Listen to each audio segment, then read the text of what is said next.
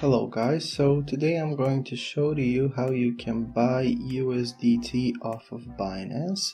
So once you are on your Binance account, you are going to go on the menu on the top right here, and you are going to find the part that says trade. So once we click on trade, you will go on to P2P or peer-to-peer, and once we click on this, you will see these options here. You can either buy or sell, and you have different currencies. So here we want to buy USDT, and here is the currency that you want to buy it with. So you can choose any one of these currencies, and then you just simply find the seller that is right for you. So you have a huge list of people that sell on different price points, and once you find the one that is suitable for you, you simply click on buy USDT, enter the amount that you want to buy, and that's it. So yeah, thank you for listening, and I hope that this video is helpful to you.